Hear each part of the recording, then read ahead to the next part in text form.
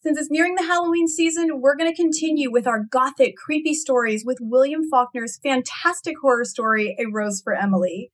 If you haven't heard of or read this classic 1930s Southern Gothic piece, then maybe you're familiar with the Zombies retelling of it in their 1968 story, A Rose for Emily. Maybe play it softly in the background while you read the story. Hey guys, I am Dr. Whitney Costers, professor of English, and if you subscribe to my channel, and if you don't, then please do so now, then you've probably figured out that I have this attraction to macabre, weird, or gothic stories like The Cast of Amontillado, The Lottery, and The Yellow Wallpaper. And I am about to post a lecture on Dr. Jekyll and Mr. Hyde as well, so be on the lookout for that. Now, today's story, A Rose for Emily, is one of my favorite short stories, and not just because it's creepy, but also because of the way Faulkner so deftly manipulates time and the manner in which Emily is presented and understood, or really misunderstood by the reader. So those are some points that I want to investigate in my lecture today. Now, the story is set during the Reconstruction era, the time after the Civil War, when the South had to rebuild and abandon old traditions, customs, and beliefs in order to reinvent themselves into the New South. The aristocracy, like the Griersons, who had built their wealth on slave labor, were now in a sort of identity crisis, upholding their self-importance and reputation, but facing financial and personal ruin in a desperate attempt to hold on to former customs and resist change. And we see this resistance in Emily, a symbol of the Old South. For instance, in 1894, the mayor, Colonel Sartoris, remits her taxes basically on account that the Griersons are above such civic duty. But when the next generation, with its more modern ideas, become mayors, they dismiss the privilege and demand that Emily pay her taxes, which she staunchly refuses, telling the men to talk to Colonel Sartoris, who, as we are told, has been dead for almost 10 years. And when her father dies, we're told that she denies it and that it takes 3 days of ministers calling on her and doctors trying to persuade her to let them dispose of the body. And most importantly, if you've read the story, then you know that Emily most certainly cannot accept a permanent separation from her lover, Homer Barron. There's this notion then that if one resists change, death is all that one is left with, an implied criticism of the Old South. Now, as a reader of this story, I think it's extremely easy to get caught up in the curiosity and the horror of what Emily is and what she's done. But I think it's important to take a step back and consider who is telling us this, how he's telling it, and why. If you look at the way he's speaking of Emily, it's not as a human who deserves the dignity, privacy, and respect that we all deserve, but as a fallen monument, a tradition, a duty, a care, and a sort of hereditary obligation upon the town. And there are many references to her as an idol and as some sort of deity in the sense that she defies all laws, institutions, and relationships. The community reveres and protects her one minute and then belittles and pities her the next. By objectifying her and her circumstances, the community, in their minds anyway, permits themselves the right to invade and violate Miss Emily without consequence or remorse. And there are several intrusive acts that occur in this 5-part story, some of them pretty violent. The community, in effect, forces themselves upon her, coming into her home unwelcome, demanding that she pay her taxes, or telling her that she's disgracing the town by dating Homer. Further, they write to Miss Emily's cousins from Alabama, requesting that even they help further interfere with her situation when Emily does not take well to their pleas. And when 4 men cross her lawn after midnight and slink about her house like burglars, breaking open her cellar door and sprinkling lime to cover up some sort of odor, we see how violent and intrusive the community is in her life. Even after her death, the town will still not let her alone, as the women attend the funeral primarily because they're curious to see the inside of her home, and the men violently break down the door that's been locked upstairs for the last 40 years. When the story begins, we're told of Miss Emily's house. It is a big, squarish frame house that had once been white, decorated with cupolas and spires and scrolled balconies in the heavily lightsome style of the 70s, set on what had been once our most select street. But garages and cotton gins had encroached and obliterated even the august names of that neighborhood. Only Miss Emily's house was left, lifting its stubborn and coquettish decay above the cotton wagons and the gasoline pumps, an eyesore among eyesores. The description of the house is a description of Miss Emily. Both are old, decrepit, and stubborn. It's this old South home amongst the new sidewalks and mailboxes. And when people complain about the smell emanating from the house, the judge speaks of the house as a woman. He says, "Will you accuse a lady to her face of smelling?" And both Miss Emily and the house are respectively assaulted with the various communal intrusions. Miss Emily may be the subject of the story, but we shouldn't discount how important the narrator is. Now, the narrator is one person, but he speaks for the community and their perspective, sometimes referring to them as a few of the ladies, the men, the older people, or the younger generation. He tells us that this now dead woman was perverse and crazy, but sort of leaves it at that for quite some time, other than informing us that insanity runs in the Grierson family. Instead of directly connecting the events that contributed to Emily's insanity, the narrator gives us information, but in a controlled, repertorial, emotionalist manner. And he does so in the context of how events in Emily's life impacted them and not her. He says, "People in our town, remembering how old Lady Wyatt, her great aunt, had gone completely crazy at last, believed that the Griersons held themselves a little too high for what they really were. None of the young men were quite good enough for Miss Emily and such. We had long thought of them as a tableau, Miss Emily a slender figure in white in the background, her father a spraddled silhouette in the foreground, his back to her and clutching a horsewhip, the two of them framed by the back-flung front door." So we are not asked to read this information in the context of how traumatizing this would have been for Emily. We are asked to read Miss Emily and her father as a vignette meant to be publicly viewed and interpreted. But if you think about it more closely, this image of her father standing in front of her with a whip symbolizes that Emily was a victim of the patriarchal standards that allowed men to control the direction of women's lives. And by turning away all potential suitors, her father isolated Emily from the world, and she remains as such throughout the story and in her life. And this may be why she insists on that people speak to Colonel Sartoris regarding her taxes, even though he's been dead for almost 10 years. She really may not know he's dead. The woman has been so isolated for so long that I think this seems plausible. And it also seems to be why she killed Homer, a man she clearly believed was going to marry her. The idea of being abandoned once again is probably unbearable.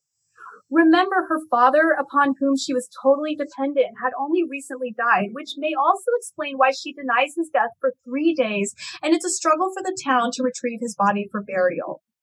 Now, is she crazy? Absolutely. But we owe it to her to understand the source of her mental illness. As I said, Emily remains isolated, but I don't think she does it because she's a misanthrope. After all, she forms a relationship with Homer, and I think she does this because he's an outsider, someone not part of the community. I mean, this is the thing. Would you want to reach out to any of these townspeople? They are aggressive voyeurs who judge and condemn her. They are a community that sees her misfortune as a source of entertainment, and they even approve of what they presume to be her impending suicide. If you think about it, this woman has no privacy except by isolation. She is constantly needing to defend herself and her home from literal and symbolic intrusions.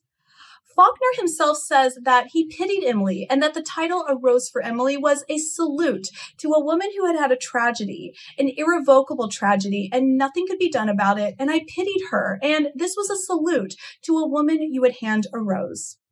So what then is the tragedy? Tell me in the comment section below what you think it is. Is it that the town is so nosy and makes sensational and pitiful assumptions about her? That she has no privacy? That they harass her to pay her taxes, interfere by sending the minister and relatives, and break into her home to sprinkle the lime? Is it that they see her as a curiosity, a tableau, a fallen monument, an idol? That she is never given the decency of being treated like a human? Remember, the narrator says that it's only when she became a pauper that she had become humanized in their eyes, which further demonstrates that everything the narrator tells us about Emily is always in relation to their feelings and needs. Is the tragedy, as it's suggested, that Homer is a homosexual man, so despite having finally met someone, it's a man who cannot marry her? Or is it that Homer is a philanderer who breaks her heart? Is it that the patriarchal system of the Old South punishes a woman for being independent, assertive, and generally unladylike? Remember, she intimidates men and refuses to acknowledge authority of any sort. Is it that she feels the need to kill someone in order to prevent being abandoned and alone again? As I said earlier, one reason she likely turns to Homer is because he is a stranger to the community. He's not caught up in this cycle of abuse and gossip that they subject Emily to. Is the tragedy that she could sleep with Homer's corpse for 40 years? Is it that the town projects onto Miss Emily their own judgments and arrogant ideas only to turn around and condemn her for them? For instance, they say that there's an arrogance in Miss Emily, a feeling that she is above others, but you should take note that they are the ones who have a problem with her relationship with Homer. They don't like him because they believe as a Yankee and a day laborer, he is not good enough for her. She clearly has no qualms about this man. It's someone to share companionship and love with. Or maybe the tragedy has less to do with Emily and more to do with a town that not only doesn't intervene in a positive way, but interferes simply to satisfy its own needs, interests, and curiosities. Here's the real kicker, in my opinion, the greatest tragedy of all. Even in death, Miss Emily continues to be invaded and violated with the perpetuation of these past invasions as a sensational narrative that is shared with us, who now, equally curious of this strange, bloated, old, intimidating, pallid woman, gobble it up and feel the curiosity, horror, ambivalence, and strangeness of it all. In fact, the narrator presents a story that is so heavily manipulated in its organization and time that he renders us complicit in the objectification and exploitation of Miss Emily. Think about this. What does he know from the very beginning? Everything. He knows why she bought the poison and why Homer was no longer seen around town. He knows that Emily is a murderer, and that she was giving china painting lessons to children while a dead man sat upstairs rotting away, and that she was lying with and quite possibly sleeping with this dead man for decades. He knows, but he withholds it from us, and he manipulates the story's chronology, telling it in a way that suits his version of events. And I want to quote Ruth Sullivan here because she has managed to articulate so concisely the order of events as they are presented in the story. She says, "The story begins at the end of Miss Emily's life. It then goes backward to 1894 and sometime after her father's death when Colonel Sartoris has her taxes remitted. Then forward from there to the next generation that demands those taxes. Then backward to the smell incident 30 years earlier."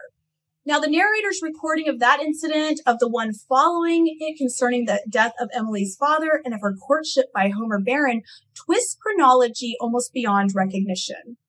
First, the smell episode precedes the other two in the narrative, but in terms of Miss Emily's biography, it postdates her father's death and her courtship.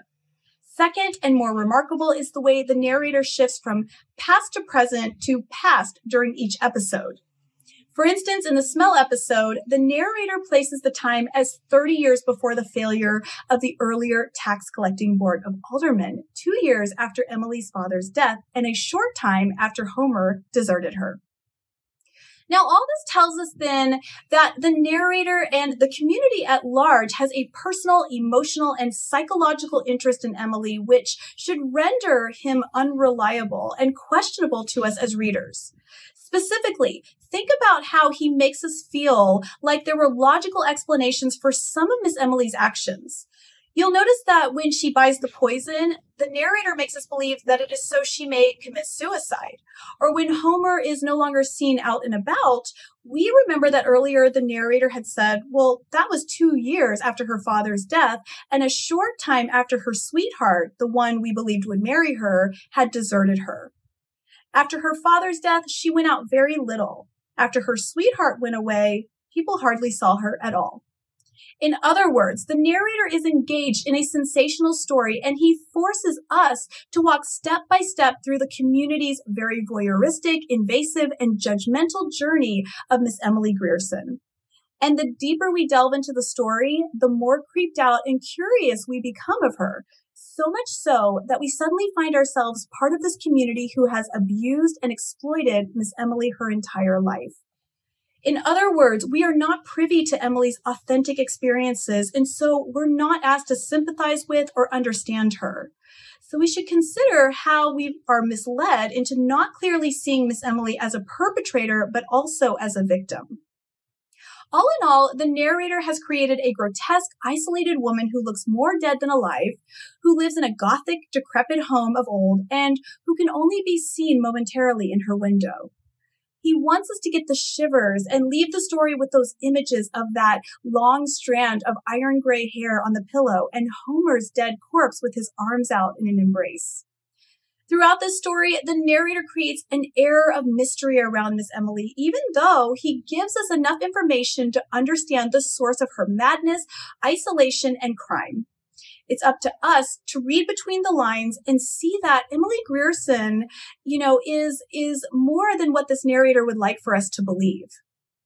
Please share with me in the comments below your thoughts on this story, Miss Emily, the narrator, and your role as the reader of this story.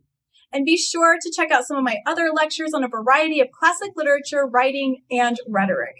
Thanks so much for joining me today, and I hope to see you guys in the next one.